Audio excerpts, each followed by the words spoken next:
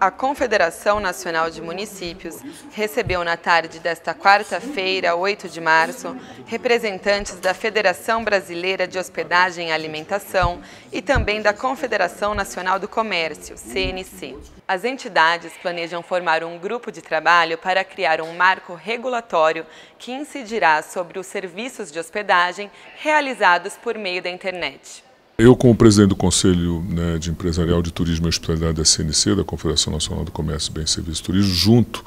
com a presidência da Federação Brasileira de Hospedagem e Alimentação, trouxemos à CNM uma pauta fundamental para se discutir no decorrer desse ano, que é a regulamentação da chamada economia disruptiva no turismo. Especificamente os portais de venda online para hospedagem familiar, como Airbnb e similares. Aí concorrem de maneira prejudicial para a economia instalada, qual seja hotéis, pousadas, hostels, etc., sem pagar nenhum imposto para a municipalidade onde estão instalados, onde se é provida essa hospedagem familiar e a reboque de toda a formalidade da renda imobiliária auferida pelos chamados anfitriões. Então nós queremos montar um grupo de trabalho holístico bastante amplo, em que a CNM vai ter um papel fundamental,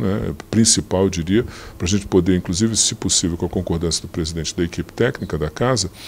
centralizarmos aqui uma ampla discussão de trabalho para a gente prover um mecanismo de formalização e regulamentação dessas práticas no Brasil, para que elas não necessariamente sejam inviabilizadas. Pelo contrário, nós queremos que elas funcionem, porque isso é inexorável do terceiro milênio da chamada economia disruptiva. Mas nós queremos que elas paguem os seus devidos impostos e formalizem dentro de um processo legal.